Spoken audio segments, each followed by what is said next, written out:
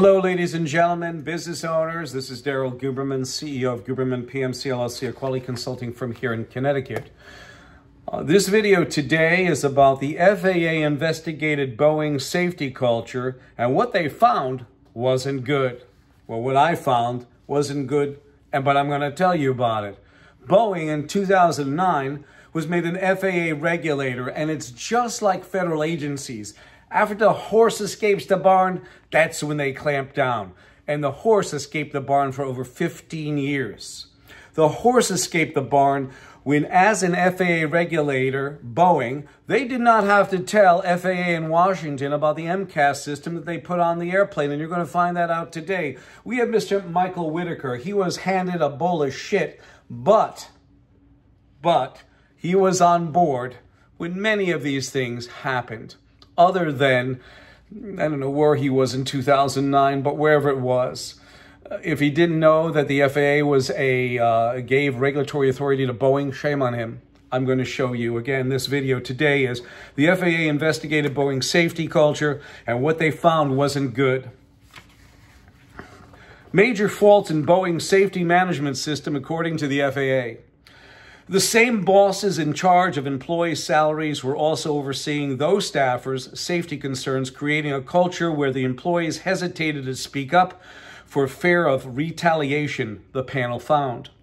The expert panel found that many of Boeing employees at all levels of the company did not have a clear understanding of the company's safety culture, efforts, and procedures, nor did they grasp their purpose. Staff also did not know their role in safety management systems and were skeptical of the system's lasting power.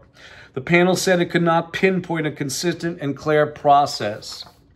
So, let me go on and tell you this, because many times in the industry, I've been involved with quality for over 40 plus years. I've been in business now for going on 13 years as of August 2011. Actually, 2024 is going to be my 13th year. And in 2013, we gave a speech at the American Society for Quality where Mr. David Levy was there, a Region 3 director, who said, Mr. Guberman, ANAB has no problem with what you're doing. In fact, we support you, sir.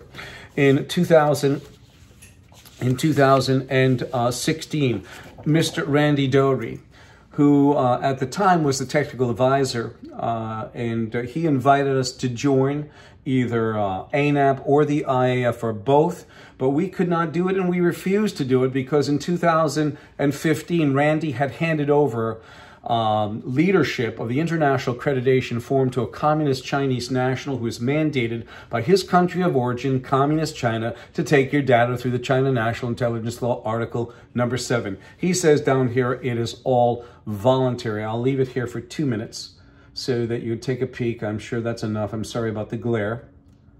Yes, he invited us. In 2015, though, when he handed over leadership, he was the vice president of ANAP, and he was also the chairman and principal on the IAF tax report, which the IAF, again, is a repository for both international and national accreditation bodies, and ANSI, ANAP are underwriters for those accreditation bodies on the IAF, and also ILAC, the International Laboratory Accreditation Cooperation in Australia. So you have IAF, who was controlled by a communist Chinese national, and I, as a proud American, could not see myself joining ANAB or the IAF at the time, nor afterwards, because we believe in true impartiality. We believe in competition. They do not, and you will find out. So I read you that little panel of the FAA. Now, I have a question for you. How can the FAA judge an FAA regulator? Because that's what they made Boeing. Now, Mike Whitaker is doing that, and I don't know whether he knows it or not, but from 2009 to present, Boeing is an FAA regulator. You will find out, too, that in 2002, Boeing, who mandates ANSI, ANAB, the American National Standards Institute, and the American National Accrediting Board, where Boeing is a member, a board member, not only the board, but board of directors of ANAB, and board that can grant, suspend, and withdraw certification, ANAB, and also ANSI. Let's continue. You have the American National Standards Institute, which is private, not-for-profit, non-governmental corporation that has federal agencies and corporations on board, and that's over a 100-year-old company. You have ANAB on board, okay? ANAB is on ANSI's board. In 2018, ANSI took over complete control over ANAB, and they are not one company, but they're still two companies, separate entities, but they're an accreditation body, and so are they. You'll find their certification symbol, their ANSI symbol, on ServSafe accreditation. You will find them on the British Retail Consortium for Cargill beef, and Cargill beef sits on ANSI's board. You find something wrong with that? In 2018, Cargill had 138,000 pounds of chop meat returned because of E. coli. Maybe it's because the certification is tainted too. They sit on the same boards. You'll find the same thing with Boeing. Between 2015 and 2021, as I told you, the Communist Chinese national had the grips on the, on the IAF. He was the chairman, and he at the time was also the chief executive of the China National Accreditation Services in Beijing, China, which certified the suspect lab, which is no more suspect anymore, in Wuhan, China. Because in 2018, you had a Miss Pamela Sale who gave a deposition in Texas concerning laboratory accreditation. And she said from one laboratory to another, they basically lack protocols. They could take as they want, and it's quality out of control. We now go ahead with Boeing. Boeing. Yes, Boeing. Boeing in 2000, Boeing in 2002, we're going to get to. They sit on ANSI's board. You know who they sit by? The FAA. The FAA. Now, here goes the kicker for Boeing. Boeing states in their supplier portal that it must be ANSI, ANAB, ANSI ASQ, or ANSI ANAB, or international equivalent. And those international equivalents can be up there. I know Libya, North Korea have been taken off. And now, with Iran just several months ago, they got suspended from the IAF because of lack of payment. But the damage has already been done.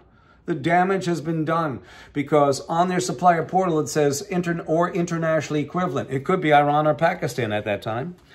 In 2002, here it is. This is the kicker. Boeing put this supplier bulletin out where most of this news media is not looking into this with detail, because it basically says here that on-site Boeing survey of suppliers or audits of suppliers' quality system if need be. Our preference is to deal with proven suppliers with excellent quality performance and not have to do on-site quality system audits / surveys. So what that basically means here, ladies and gentlemen, is this. Boeing's basically said to their suppliers, and as I showed you, they're basically mandating it. There is no competition on there. We tried in the beginning of our business. Some of our customers tried to get in there. Now it's a different story.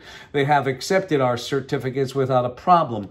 But there's still a couple of them who are very, they have it on their purchase order. It must be ANSI ANAB. Now you know why. They sit on the boards. That's why. And this is what makes it bad. It's not even the FAA regulatory issue. This is what they do.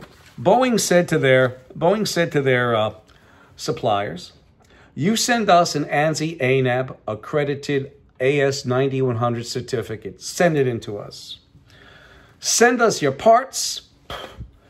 We no longer have to go out and do a surveillance audit to ensure that you're not working out of your garage, not working in a swamp. We don't have to worry about it. As long as you have that certificate accredited by ANSI ANAB, we're good to go. From 2002 to present, you can't make this shit up. You also have the factor, here you go. This is the verification that the FAA made Boeing a regulator in 2009. It states the FAA increased the authority of Boeing's commercial airlines division to self-certify its own aircraft. And this is where that MCAS system comes in. Boeing, as a regulator, FAA, they're equivalent to FAA. They didn't have to tell them how many rivets they put in. They don't have to tell them how many bolts they put on the door. They don't have to tell them about the MCAS system, okay? Because I will read it right here. The system allows Boeing employees to perform tasks on behalf of the FAA that include oversight of testing and product standards, along with certification of aircraft technologies and new aircraft design. So where it says with It says, allow Boeing employees to perform tasks on behalf of the FAA that include oversight of testing and product standards, along with certification of aircraft technologies. That's MCAS. So that means the FAA gave them carte blanche. So when I read this to you, and this video today is about the FAA investigated Boeing's safety culture, and what they found wasn't good, it's worse than not good. It is terrible. And if Mr. Whitaker does not know that they gave regulatory authority to Boeing in 2009, shame on him. When you have David Calhoun and they have pictures of him on the golf course, I realize he needs his relaxation time. But if I'm a regulator, FAA regulator, and I'm the CEO, roll up your sleeves and go down in there. The only problem is he's a number cruncher. He doesn't know about aircraft, but he knows about dollars and cents, and that's what counts. And that's a terrible thing when you're dealing with a multi-million-dollar aircraft that is taking people from point A to point B. And most of you out there say, well, Daryl, more people get killed in car accidents every year than airplanes. But when an airplane goes down, it takes out between 100 and 300 people or more. How do you like them apples? But as long as it's not your relative's assets on the plane, you really don't give a damn, do you? Too bad. As David Foster Wallace said, I've been trying to hammer it into you, the truth will set you free, but not until it is finished with you. And one of my favorite is a Thomas Paine quote from Common Sense. When speaking the truth, it is many times, hold on, like administering medication to the dead.